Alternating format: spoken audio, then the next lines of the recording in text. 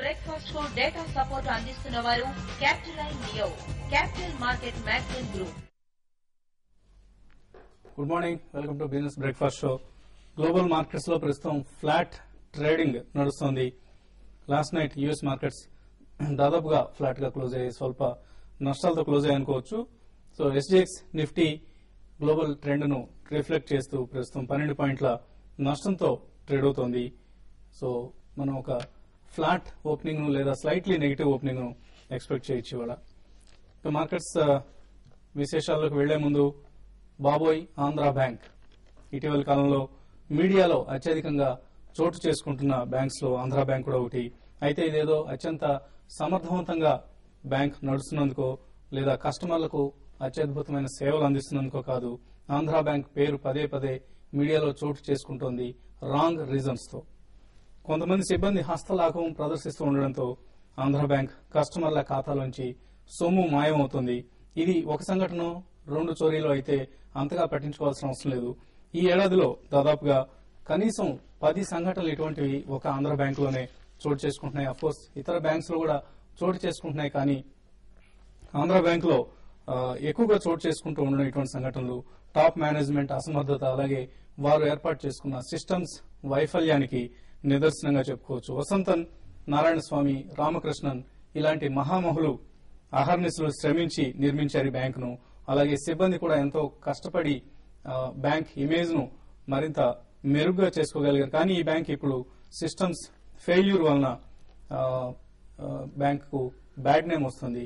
దీనికి సిఎండితో సహా ఇతర డైరెక్టర్స్ అలాగే టాప్ మేనేజ్మెంట్ మొత్తం బాధ్యత వహించాలి. లేని పక్షంలో కస్టమర్ల ఆగ్రహానికి గురి కావాల్సి వస్తుంది. అలాగే షేర్ హోల్డర్స్ నుంచి కూడా తీవ్రమైన దండన తప్పదు. అలాగే బ్యాంకింగ్ రెగ్యులేటర్ కూడా ఏదో ఒక సమయంలో ఈ బ్యాంకు వ్యవహారాల్లో జోక్యం చేసుకోవాల్సిన పరిస్థితి ఎదురవుతుంది. సో సిబ్బంది కూడా తమలో కొంతమంది నిర్వాహకానికి మొత్తానికి చెడ్డ పేరు వచ్చే ప్రమాదం ఉంది. కాబట్టి అటువంటి వారిని చట్టానికి అప్పగించే బాధ్యత తీసుకుంటారని ఆశిద్దాం. అలాగే అప్పటిదాకా మీకు ఎవరికైనా ఆంధ్ర బ్యాంక్ లో అకౌంట్ ఉంటే మాత్రం చాలా జాగ్రత్తగా ఉండండి. 1కి 10 సార్లు అకౌంట్స్ చెక్ చేసుకుంటూ ఉండండి. మీ కష్టార్జితాన్ని దోచుకునే అవకాశం ఏ కొద్ది మందికో ఇవ్వకండి. అలాగే ఒక ఆంధ్ర బ్యాంక్ కాదు, సిస్టమ్స్ వీక్ గా ఉన్న ఏ బ్యాంక్ కస్టమర్స్ అయినా ఇటువంటి జాగ్రత్తలు తీసుకోవడం చాలా అవసరం. బ్యాంక్ లో ఉన్నాయి కదా సేఫ్, మనకేం ప్రాబ్లం లేదని అనుకోవాల్సిన అవసరం లేదు అని ఇటీవల చోటు చేసుకుంటున్న సంఘటనలు తెలియజేస్తున్నాయి. సో బ్యాంక్ అకౌంట్స్ ఎప్పటికప్పుడు చెక్ చేసుకుంటూ ఉండండి.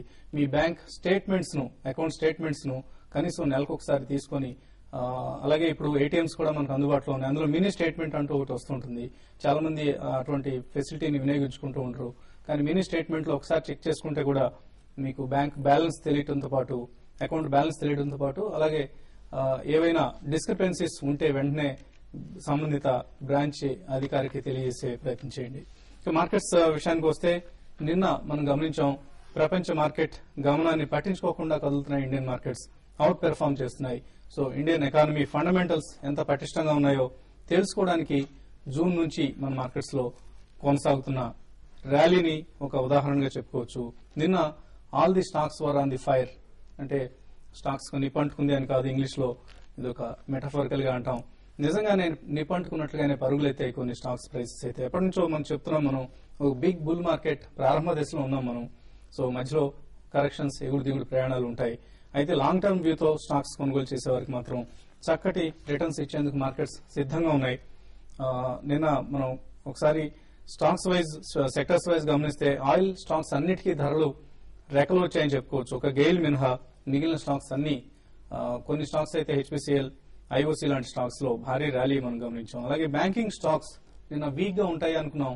ఇన్ఫ్లేషన్ పెరుగుతోంది కాబట్టి ఇంట్రెస్ట్ రేట్స్ పెరుగుతాయని ఉన్న ఊహాగానాలు సాగుతున్న సమయంలో కూడా బ్యాంకింగ్ స్టాక్స్ అవుట్ పెర్ఫార్మ్ చేయడం అందరినీ ఆశ్చర్యపరిచింది. సో రాబోయే క్రెడిట్ పాలసీని ముందెట్టుకుని మరీ బ్యాంక్ స్టాక్స్ పెరగడం ఆశ్చర్యకరంగానే ఉంది. అలాగే షుగర్ స్టాక్స్, టెక్స్టైల్ స్టాక్స్ ఇవన్నీ, అలాగే news driven stocks like Reliance communications, GTL infra, వీటన్నిటిలోనూ మనం భారీ లాభాలు రావడం గమనించాం. సో నిఫ్టీ మరోసారి 5400 చేరువకు వస్తుంది. సో ఈసారైనా 5400 ను అధిగమించగలుగుతుందా లేక వెనక్కి తిరుగుతుందా అన్నది ఆసక్తికరంగా మారింది. సో గ్లోబల్ మార్కెట్స్ సపోర్ట్ చేస్తే డెఫినెట్ గా ఈ వీక్ లోనే మనం 5400 మార్క్ ను టచ్ చేసి వెనక్కి తిరిగే అవకాశాలు ఉన్నాయి. లేకపోతే మరొక రేంజ్ బౌండ్ ట్రేడింగ్ సెషన్స్ కు మనం సిద్ధం కావాల్సి ఉంటుంది. ఇంకా అలాగే కొన్ని స్టాక్స్ లో మనం కార్పొరేట్ యాక్షన్స్ ను కూడా గమనిస్తూ ఉండొచ్చు. For instance HDFC, LIC housing, Edelweiss ఇటువంటి స్టాక్స్ లో మనకు ఎక్స్ డివిడెండ్ అవుతున్నాయి. డివిడెండ్స్ కూడా చాలా ఎక్కువగా, ఉదాహరణకు హెచ్డిఎఫ్సి లో 36 రూపాయల డివిడెండ్ ఉంది. ఎల్ఐసి హౌసింగ్ లో 15 రూపాయల డివిడెండ్ ఉంది. సిమిలర్లీ ఎడిల్వైజ్ క్యాపిటల్ లో కూడా మనకు భారీ డివిడెండ్ ఇష్యూ రెడీగా ఉంది. అలాగే 1:1 బోనస్ ప్రకటించిన ఆర్బిట్ కార్పొరేషన్ ఇవాటి నుంచి ఎక్స్ బోనస్ అవుతుంది. సో ఈ స్టాక్ ను కూడా చాలా కీన్ గా వాచ్ చేయాల్సిన అవసరం ఉంది. అలాగే కొత్త యూలిప్ గైడ్ లైన్స్ కూడా ప్రకటించడం జరిగింది IRDA. So mutual fund industry ఈ కొత్త గైడ్ లైన్స్ ను ఆహ్వానిస్తోంది. అంటే ఇప్పుడు మ్యూచువల్ ఫండ్ స్కీమ్స్ అలాగే యూలిప్ స్కీమ్స్ రెండు సేమ్ ప్లాట్ఫామ్ మీదకి వచ్చాయని చెప్పుకోవచ్చు. కేవలం రెగ్యులేటర్ మాత్రమే డిఫరెంట్ గా ఉంటారు. మ్యూచువల్ ఫండ్స్ ను సెబీ రెగ్యులేట్ చేస్తుంటే యూలిప్స్ మాత్రం insurance regulatory development authority regulate చేస్తుంది. సో యూలిప్ స్కీమ్స్ లో కొత్తగా ఇన్వెస్ట్ చేసేవారు ఈ గైడ్ లైన్స్ ను అర్థం చేసుకుని ఈ గైడ్ లైన్స్ యొక్క ఉద్దేశం ఏంటి, తాము ఇన్వెస్ట్ చేయబోయే స్కీమ్స్ కు ఈ గైడ్ లైన్స్ వర్తింపు చేసినప్పుడు ఎటువంటి పరిణామాలు ఉంటాయన్న అంశాలను విశ్లేషించుకుని మరి ఇన్వెస్ట్ చేయండి. అదర్వైజ్ మ్యూచువల్ ఫండ్స్ లో ఇన్వెస్ట్ చేయడమే బెటర్ అవుతుంది. ఇంకా మార్కెట్ సంబంధించిన మరింత విశ్లేషణ అందించడానికి ఎనలిస్ట్ సుందర్ గారు, శేష్ గారు సిద్ధంగా ఉన్నారు. సో సుందర్ గారు, 5400 మార్క్ ఇప్పుడు అందరూ ఎదురు చూస్తున్న మార్క్ ఇది. సో ఇది ఈ వీక్ లో మనం టచ్ చేసే అవకాశం ఉంది. ఇవాళ ఎంతవరకు ఈ మార్క్ ను టచ్ చేసే అవకాశం ఉంది? డెఫినెట్ గా ఈ ఇయర్లీ హై మేజర్ రెసిస్టెన్స్ అయినా 5400 లెవెల్ ఇంకొకసారి పరీక్షించే అవకాశం ఉంది. టెక్నికల్ గా చూస్తే కనుక నిన్న స్ట్రాంగ్ అప్ ట్రెండ్ ఈ లెవెల్ కి వస్తుంది ఎవరు ఎక్స్పెక్ట్ చేయలేమాట. రిలయన్స్ సెకండ్ హాఫ్ లో చూస్తే సింగిల్ హ్యాండెడ్ గా మార్కెట్ బాగా పెరగడం జరిగింది. అలాగే ఇంటర్నేషనల్ గా చూస్తే కనుక Fitch agency India growth rate ని 7 నుంచి 8.5 కి రీరేట్ చేయడం జరిగింది. దీంతో ఇండియాలో సెంటిమెంట్ డెఫినెట్ గా పాజిటివ్ గానే ఉందని కనిపిస్తోంది. నా ఉద్దేశంలో లాస్ట్ టెక్నికల్ గా చూస్తే కనుక లాస్ట్ 1 వీక్ గా 5400 స్థాయిలోని కరెక్షన్ లో ఇంకా సైడ్ వేస్ ట్రెండ్ కన్సాలిడేషన్ జరుగుతుంది. ఈసారి కనుక 5-4 పైన నిలబడితే కనుక డెఫినెట్ గా ఒక ఫ్రెష్ అప్ ట్రెండ్ వచ్చే అవకాశం కనిపిస్తుంది. ఒక ఇంట్రాడేకి వస్తే కనుక ఇవాళ సింగపూర్ నిఫ్టీ ఫ్లాట్ గా ఉంది కాబట్టి ఇండియన్ మార్కెట్ కూడా ఫ్లాట్ గానే ఓపెన్ అయ్యే అవకాశం ఉంది. 5350 పైన నిలబడాలి. ఒక 15 మినిట్స్ నిలబడితే కనుక బై పొజిషన్ తీసుకోవచ్చు. ఇంట్రాడేకి ఒక 20-30 పాయింట్స్ టార్గెట్ తో క్లోజ్ చేయొచ్చు. అలాగే ఒకవేళ కనుక 5325 కింద దిగి కాసేపు ట్రేడ్ అవుతే కనుక దాని కింద షార్ట్ పొజిషన్ తీసుకుని ఒక 20-30 పాయింట్స్ టార్గెట్ తో ఎగ్జిట్ చేయాలి. ఎందుకంటే ఓవరాల్ ట్రెండ్ బులిష్ గానే ఉంది కాబట్టి. సో 5350 ఇంట్రాడేకి కీలకము. అండ్ అలాగే షార్ట్ టర్మ్ చూస్తే నా ఉద్దేశం మార్కెట్ ఇవాళ కొంచెం కన్సాలిడేషన్ లో ఉండే అవకాశం కనిపిస్తుంది. ఓకే అండి. అలాగే ఏదైనా వీక్నెస్ ఎక్స్పెక్ట్ చేస్తున్నారు మీరు మార్కెట్ లో? ఇప్పుడున్న పరిస్థితులు అయితే మార్కెట్ కన్సాలిడేషన్ అయ్యే అవకాశం ఉంది. పెద్దగా వీక్ అంటే 5250 బిలోనే నిఫ్టీ ఫ్రెష్ గా షార్ట్లు బిల్డ్ చేసుకోవచ్చు. అప్పుడే మనం ట్రెండ్ అనేది బాగా వీక్ గా ఉంటుందని చెప్పొచ్చు. అయితే ఇప్పుడున్న పరిస్థితుల్లో మార్కెట్ కన్సాలిడేషన్ లేకుండా కంటిన్యూగా పెరగడం అనేది కొంచెం మార్కెట్ లో కొంత వీ షేప్ రికవరీస్ ఇవన్నీ అనేది కొంచెం ట్రేడర్స్ మాత్రం కొంచెం ఆలోచించాల విషయం అనమాట. ఎప్పుడైతే మార్కెట్ కన్సాలిడేట్ అయ్యి ఆ తర్వాత టేక్ ఆఫ్ అయి పెరుగుతుందో అప్పుడు ఆ పెరగడం అనేది చాలా వరకు సాలిడ్ గా పెరిగినట్టు, తర్వాత అక్కడ నుంచి మార్కెట్ కూడా పెద్దగా పడినా కూడా పెద్దగా కిందకు వచ్చే అవకాశం లేదు. ఈ విధంగా కన్సాలిడేషన్ లేకుండా మార్కెట్ కంటిన్యూగా పెరగడమే కొంత ఓవర్ బాట్ సిచ్యువేషన్ లో ఉంది. అదొకటే కొంచెం భయపడాల్సిన విషయం. మిగతా విషయాలకు వస్తే ఎఫ్ఐఎస్ కూడా కంటిన్యూగా బయర్స్ ఉన్నారు. అయితే నిన్న కొంత ఫ్యూచర్స్ లోను ఇండెక్స్ ఫ్యూచర్స్ లోను కొంత సెల్ చేయడం జరిగింది. కాబట్టి ఏంటంటే మార్కెట్ ఈ లెవెల్ బాగా 5250 అండ్ 5400 మధ్యలో మార్కెట్ కన్సాలిడేట్ అయ్యే అవకాశం ఉంది. దాంతోపాటు నెక్స్ట్ మనకి ఇంకా 2-3 రోజుల్లో ఎర్నింగ్ సీజన్ స్టార్ట్ అవుతుంది కాబట్టి మార్కెట్ ఈ లెవెల్ కొంచెం ఇక్కడ ఆగిపోయి తర్వాత ఎర్నింగ్స్ నెక్స్ట్ మంత్ ఏవైతే కంపెనీస్ బాగా రిజల్ట్ వచ్చాయో వాటిలో ఆ టైప్ ఆఫ్ స్టాక్స్ పెరిగే అవకాశం ఉంది. ఇంకా స్టాక్ స్పెసిఫైడ్ యాక్షన్ ఎక్కువ ఉంటుంది.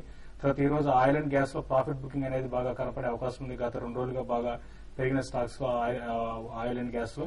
సో కాబట్టి ఏంటంటే ఆయిల్ అండ్ గ్యాస్ లో ఎవరైతే లాస్ట్ ఒక 1 వీక్ నుంచి 10 డేస్ నుంచి పొజిషన్ తీసుకున్నారో వాళ్ళు ఒకసారి ఎగ్జిట్ కావడం చాలా వరకు మంచిది.